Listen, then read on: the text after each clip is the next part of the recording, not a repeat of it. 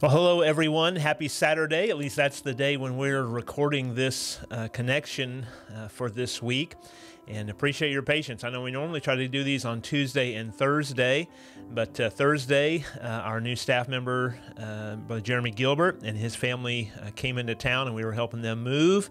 And so looking forward to you meeting them once again here on this coming Sunday, if you're able to be with us, or even through the live stream.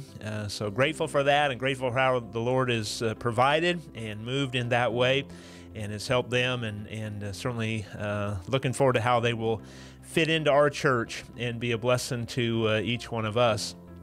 Hey, for the devotion today, I wanted to start with the question, did you know that people have opinions?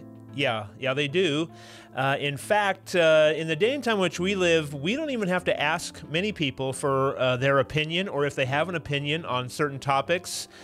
Most people will tend to share that openly and freely, whether that be with you in a personal conversation or in a public forum of some sort, or oftentimes it's by way of social media that people tend to voice their opinions today. Even again, if you weren't even asking for it, you can scroll through your timeline or through your social media feed, and there are all kinds of opinions today.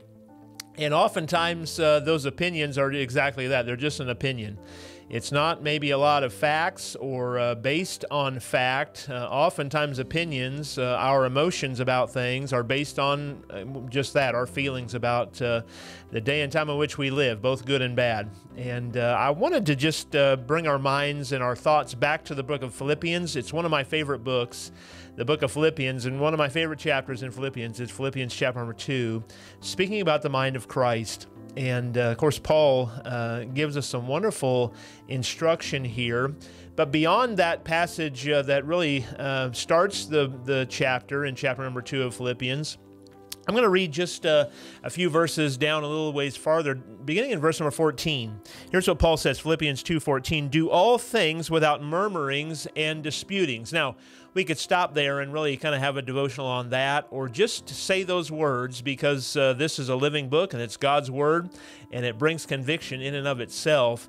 But do all things without murmurings and disputings, that ye may be blameless and harmless, the sons of God without rebuke, in the midst of a crooked and perverse nation, among whom ye shine as lights in the world. And then he continues on in verse number 16, holding forth the word of life. That's who we are supposed to be. I know, again, many of us have opinions, and we love to share those opinions. We love to have people agree with the way that we think about things.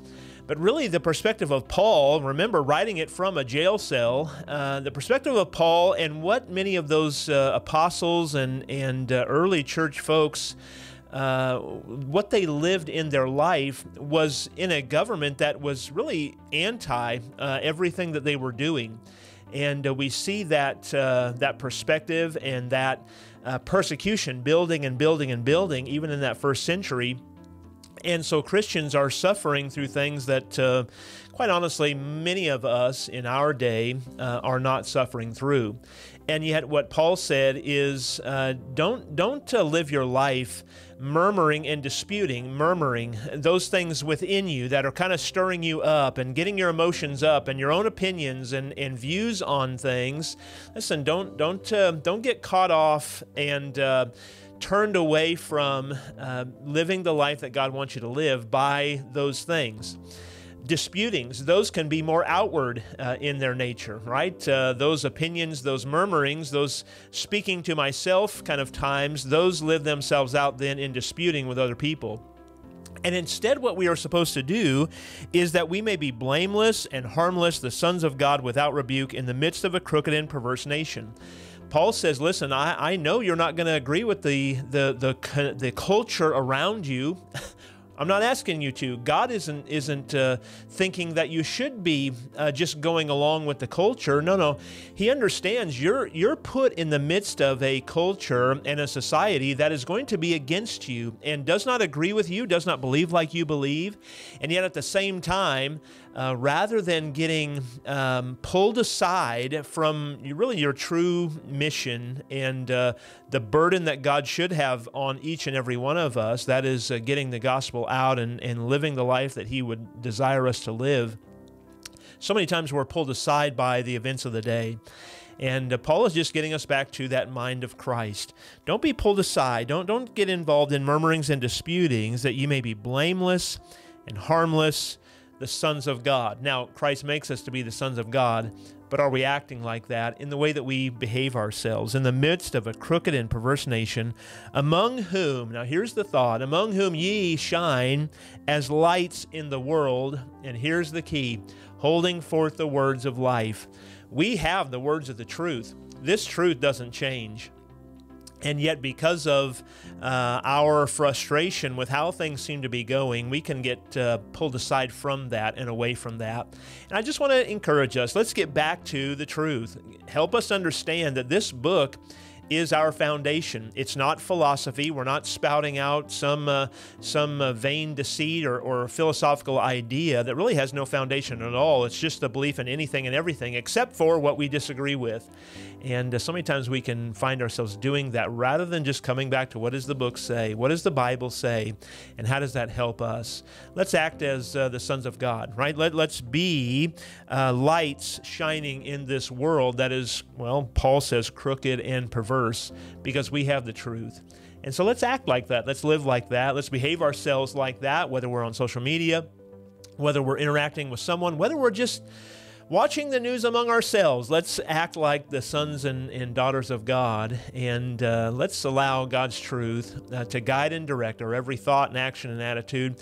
I'm telling you, it'll be much better for all of us if we would do that. We won't be tied up with all the anxiety and frustration and anger. It brings us back to who God is and His ultimate purpose, and that's always a blessing. And I hope that's an encouragement to you as well. And I constantly have to be thinking back in this way. Boy, I need to have the mind of Christ about these things, and I hope you will as well. Looking forward to services tomorrow. Hope you can join us, whether in person here at 11 o'clock or 6 o'clock tomorrow evening. We've got missionary Riley Barrett with us to England tomorrow evening. Looking forward to that. Finishing our sermon in Matthew 18 tomorrow as well. At least that's the plan. And so we hope to see you whether by live stream or in person. And have a great rest of your Saturday.